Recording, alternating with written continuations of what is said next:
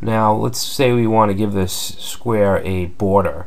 Alright, so it's a red square. Let's give it a black border, or what's called stroke. Alright, so right under where we created the rectangle, we want to use that same object, CTX, and we can give the border a color. Just like fill style, we'll have stroke style. And let's set that to black. Alright, so again, this is just setting the color. We haven't actually gave it the border yet. To do that, we want to do CTX dot stroke rect. Alright, and we're going to pass in the same exact parameter values as the rectangle itself. Okay, so if we save that, you can now see that it has a 1 pixel black border. Now we can change the amount of pixels. We can make this thicker if we want. To do that, right under where we declared the color, let's say CTX dot line width, and let's set it to 3. Alright, so now the border is now thicker. Alright, so let's go take a look at our logo. Alright, so we have the red square with the black border. Next we want another square that's all black. Alright, so let's go back here and let's just add a comment here.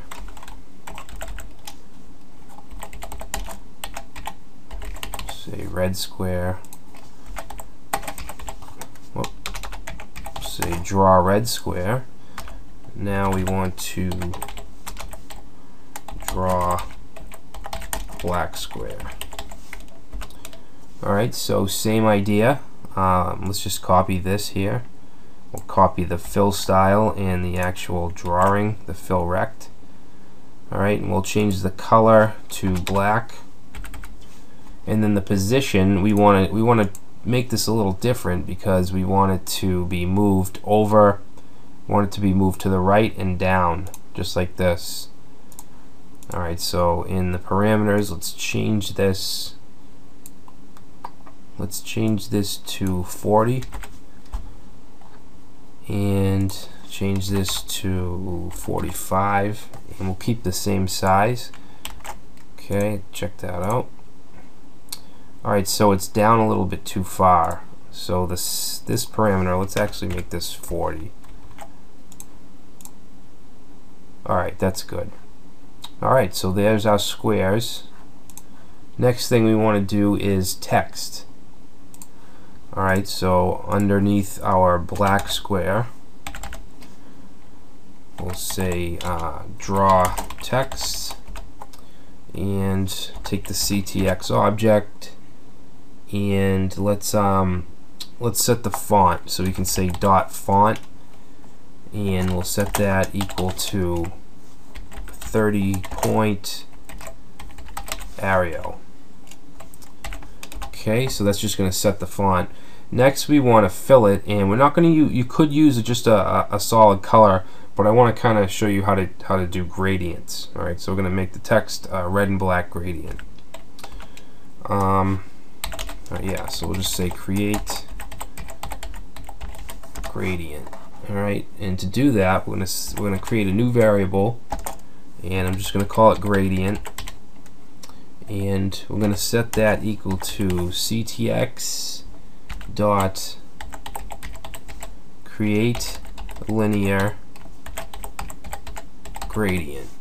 Alright, and that's gonna take a couple parameters. Let's see. The 4 parameters are going to be, the first one is going to be the x-coordinate of the start point of the gradient. Alright, so for this we're going to say 0. The next one will be the y-coordinate of the start point of the gradient. That's also going to be 0.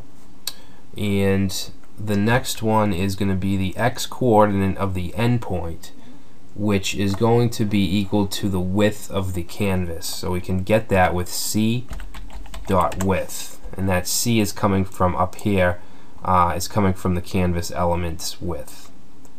Alright, and then the last parameter is going to be the y coordinate of the endpoint, and that's going to be 0 as well. Alright, so now that we have that, we can use that gradient variable. Alright, so we'll say gradient dot, and we're going to use the function called add color stop. And the first parameter here is going to be it's going to be a value between 0.0 and 1.0, and it's going to basically represent the position between the start and the end of a gradient. So for this, we're going to say 0, and the color we're going to use here is going to be red. Okay, I'm just going to use the word red. And then let's copy this. Okay, so the next color we want to use is black, and we're actually going to use a 1 here and then change this to black. Alright, so that creates our gradient for us. Now we can actually we can fill the text with the gradient.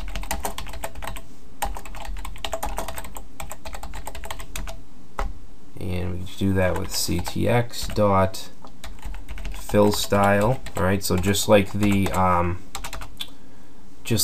rectangles, we use fill style. And let's see, we're going to set this to just gradient, right to the variable gradient. Alright, so that's setting that. The next thing we need to do is actually draw the text, and we can do that easily with fill text. Alright, so the first parameter we're going to throw in here is going to be the actual text we want to show up. So we're going to say my company, and then we want the x axis position and then the y axis. So we're going to move it down to 100 or over to 100 and then down 80. Alright, so that should do it. Let's check. Alright, so there's our text, and you can see we have this horizontal gradient effect. Goes from red to black. So that's how you do gradients as well as text with Canvas. Alright, so the last thing we want to do is very easy. We're just going to create a line that goes underneath. Also, I want to give the canvas a background color of light gray. Alright, so we can do that easily through CSS. So up here we have our canvas element.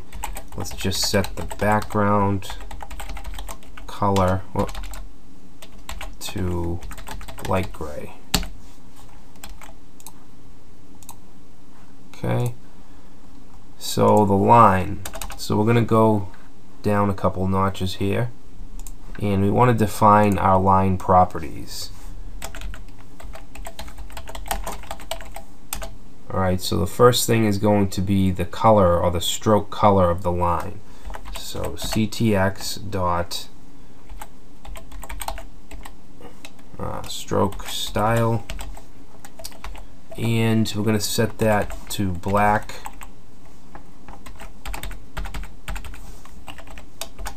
Alright, and then we're going to actually, yeah, that's going to be the stroke style. We can also set the fill style. So ctx dot fill style, and let's set that to red. And then the line width. So you can see we're doing basically the same kind of stuff we did up here with the rectangle. Created the fill, the stroke, and the line width. So line width, and we're gonna set that to 2. Alright, and then we want to start to draw our line. So what we want to do here is say ctx dot begin path. So basically, begin path is what you want to use when you want to start a new line or a new image or whatever. Alright, so begin path, and then we're going to say ctx dot move to, Alright, so move to isn't going to draw anything. It's going to simply move your cursor or your pointer or whatever you want to call it to a certain position. Alright, so let's move it to 90. So that'll be 90 on the x-axis and then 90 on the y-axis. Alright, now what we want to do now is actually draw the line. So we can say ctx dot line 2. Alright, so line 2 does basically the same that move to does, except that it draws the line. Move to does not. So we want to draw it, let's make it 350 on the x-axis, and we're going to keep it at 90 on the y-axis. Alright, so that's going to make a straight line. Then we want to, I'm going to say ctx dot stroke. Okay, so that's going to draw it for us, or complete the drawing for us. And then we're going to close the path. So ctx dot close path. Alright, so let's save that and take a look. Alright, so you can see that it started from 90 from the top, 90 from the side, and then went 350 across. Alright, so that is how you use shapes, strokes, gradients, text, and lines in Canvas. In the next video in this section, I'm going to just show you how to do some very, very simple animation.